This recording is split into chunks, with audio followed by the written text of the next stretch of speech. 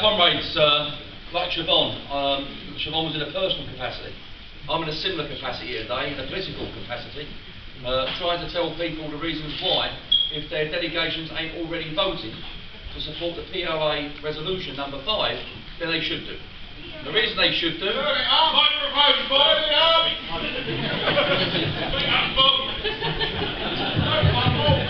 that better? Is that better? Yeah. Well, it gets near me now, I'll start eating it. Brothers and sisters, the necessity to support resolution number 5 is the most crucial resolution, in my opinion, in the last 20 years. The reality is this, brothers and sisters, is that people will tell you that the resolution that comes up from the POA, which the RMT will be seconding, is that on one hand, well, it doesn't really mean much, it only means consider, and other people will say it's a nonsense. The reality is this, brothers and sisters, this is a class attack against working men and working women. I'm not really bothered, these people who say, well, can we have a ballot, is it legal, is it not legal? The reality is it right or is it wrong? Yeah.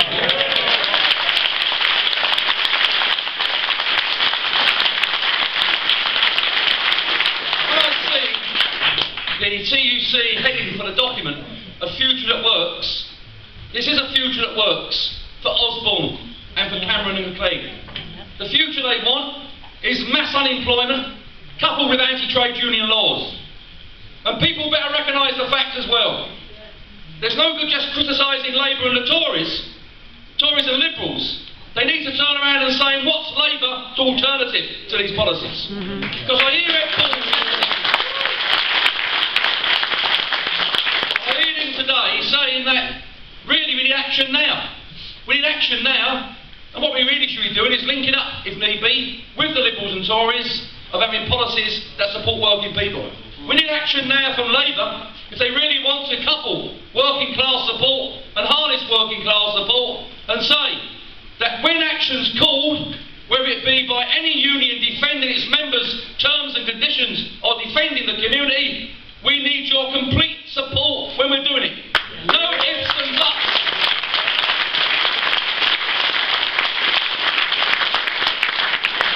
What we're seeing, brothers and sisters, is this. We've had a fantastic demonstration on March the 26th, which was probably the biggest trade union march when you look at the density of trade union membership now. Millions on the streets, from a trade union press, from the media, who said that the trade union movement was dead.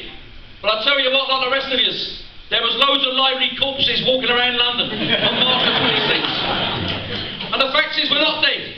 And this March on October the 20th should also be equal for its demonstration that's taking place in London and in Glasgow and in Belfast. But the reality is this, brothers and sisters, you all work in different fields of trade union activity, and you all know that when you reach a policy, you go to the employer and you try and negotiate that policy. And if you get an agreement, that's fine if the members want to accept it. But when the bosses say no, that you're not having what the policy is, what you're asking for, you've got two options. You can sit on your knees, or you can stand up and fight. The reality is this. These cuts that are taking place are wrong, they're morally wrong, and demonstrations are fantastic for raising the consciousness. But we can march and march and march. It ain't going to stop austerity. The only thing they know is economic austerity from workers by stopping work and saying that we're not going to have a society.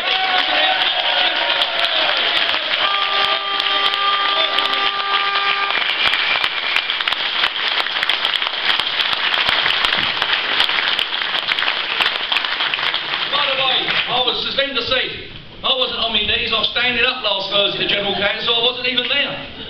I was in Scotland where our members are having their pensions being trying to take it away from them by Caledonian McBrain.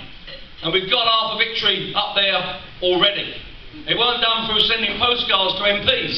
It was on the threat of a ballot result on Tuesday, which is going to be a massive yes vote by our members in Caledonian McBrain, that the First Minister stood up 10 minutes before we walked in to the chambers and said he's now not going to break up Caledonian McBrain, and then mentioned it's got nothing to do with strike action. We never mentioned it. We haven't got a ballot result yet. So even without a ballot result, these people make concessions. And of course they will use arguments. I want to make it absolutely clear. I don't deal from the bottom of the pack. I deal from the top of the pack. And I ain't going to try and win a resolution over by people by saying, we only want you to consider a general strike. We're making it clear as far as we're concerned, it's the only option is a general strike.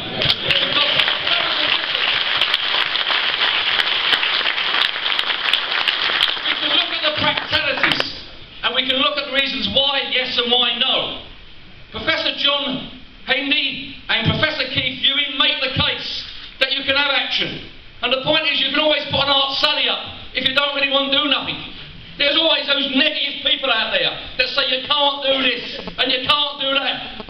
You know, people are scared out there. We're in a big room here today with 500-600 people, which gives us all strength. And there are people, I accept, they're on their own, in particular workplaces, working on their own, they ain't got that same confidence. And fear is contagious. But the one thing more contagious than fear is courage.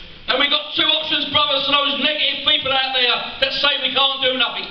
You can sit and be attacked and say that's wrong in that industry and they're coming for us. And it's wrong in that industry and they're coming for us.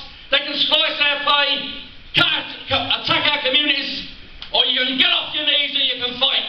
And my situation and my union's position is absolutely clear on Tuesday. And we'll be saying it not from the bottom of the pack. When we want the General Council to consider Resolution 5, which in my view will be passed, is not just to consider it and dump it, but to name